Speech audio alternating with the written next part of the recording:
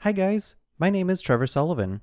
In this video, we're going to take a look at how to use the AWS tools for PowerShell to create an Amazon S3 bucket inside of your AWS account, and then we're going to create an HTML file and configure the S3 bucket for static website hosting. We're going to accomplish all of this using the AWS tools for PowerShell, but we'll just use the AWS Management Console to confirm that our configuration is working correctly. I'm going to go ahead and switch over to Visual Studio Code, where I'm running the AWS tools for PowerShell. The first thing I'm going to do is call the set default AWS region command, and this is going to set the target region endpoint that I want to call commands against. So in this example, I'm just going to choose the US East 2 region, which is also known as the Ohio region. Once I've created the default AWS region configuration in my shell, the first thing I'm going to do is create a new S3 bucket. To do this, we use the new S3 bucket command. Now, I need to come up with a name for the S3 bucket, so I'll assign that to a variable called bucket name. I'm just going to use the new GUID command in PowerShell to grab a new GUID and randomly generate the name for the new S3 bucket. So I'll hit F3 to run that command and store the new GUID inside of a variable called bucket name.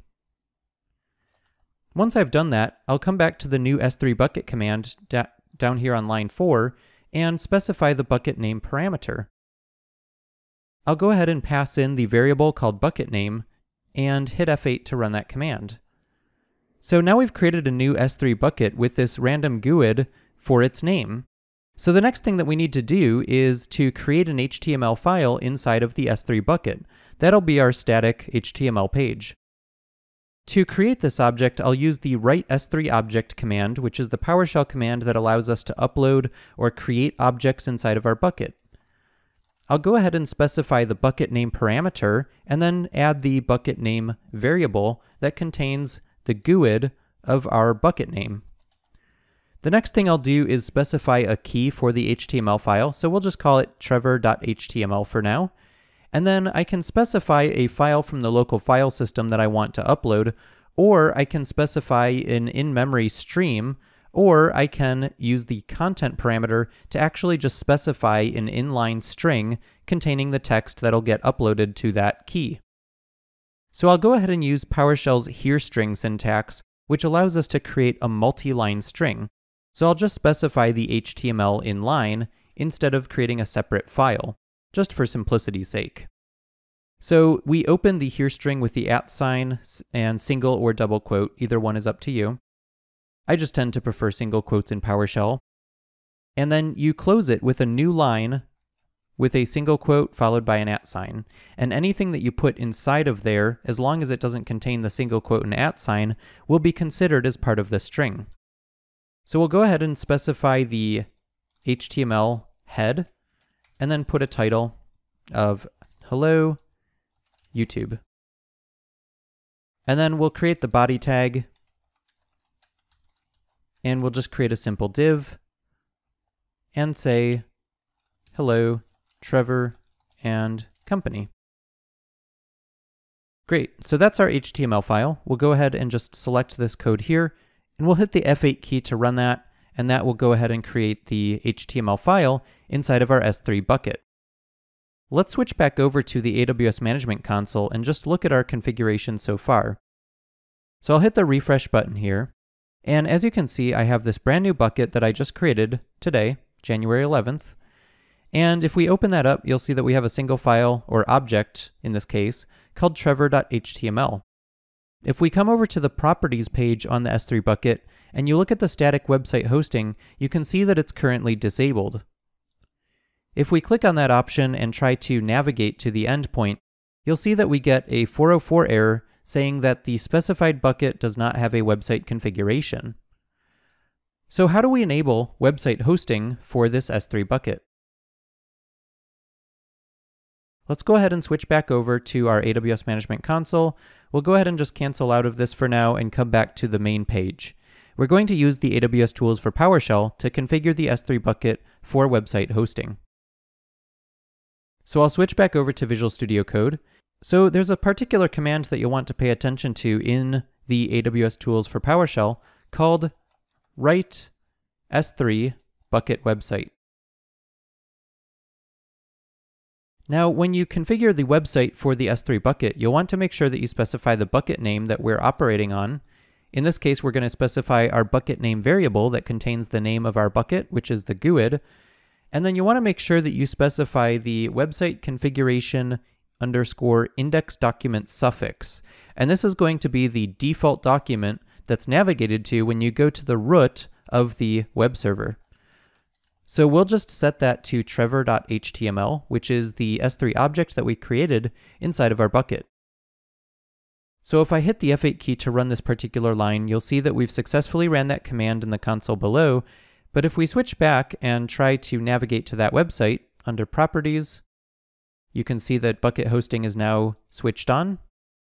And if we click on this link, you'll see that we still get this access denied message, which is different than the error that we got before, which was a 404 indicating that server hosting wasn't enabled. Now we're getting a different error message, which is simply saying access denied. So what we need to do is create an S3 bucket policy that gives us permission to access the objects inside of this bucket. So I'll switch over to what's called the AWS policy generator.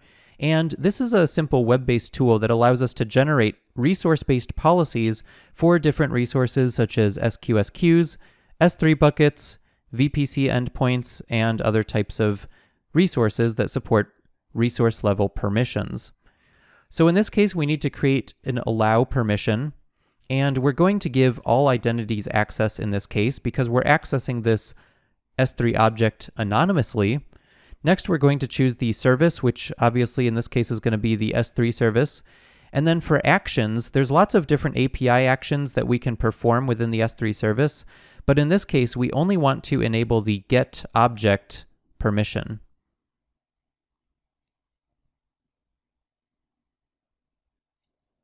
So I'll go ahead and click on get object here. And then we also need to specify the Amazon resource name of the resources that this policy is going to allow access to.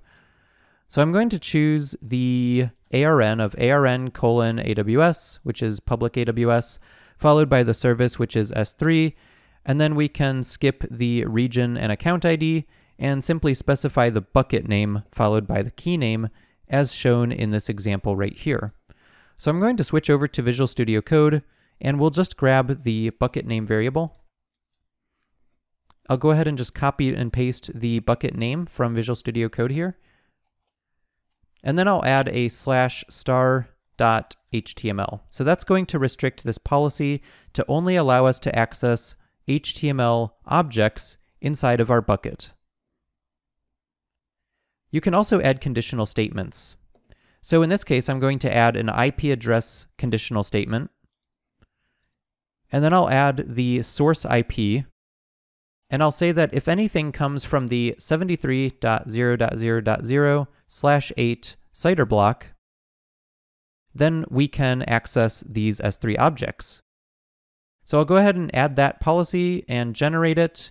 And we can now simply copy and paste this policy thanks to the policy generator tool. If we switch back over to our Visual Studio Code editor, there's another command that you'll want to look at called write S3 bucket policy. So the write S3 bucket policy command is simply going to apply a JSON-based resource policy to our S3 bucket. And we have the policy parameter here. So of course we specified our bucket name parameter with our bucket name variable.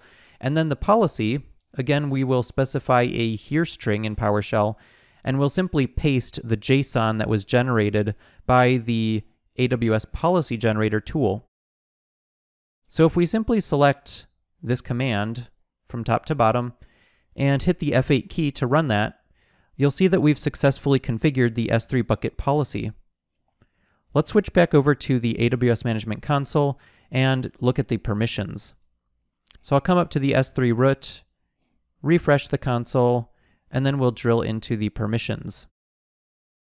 If we click on the bucket policy button, you'll see that our policy shows up here properly. So now if we go over to Properties, click on Static Website Hosting, and then click on the website URL, you can see that we've navigated successfully to our default document, which is trevor.html, and it contains the div element that says Hello Trevor and Company. And sure enough, it says Hello YouTube as the title of the web page. So that's everything I had to share with you today regarding configuring S3 static website hosting using the AWS tools for PowerShell. Thanks for watching, and feel free to leave a thumbs up and a comment for what you'd like to see in future videos. Cheers!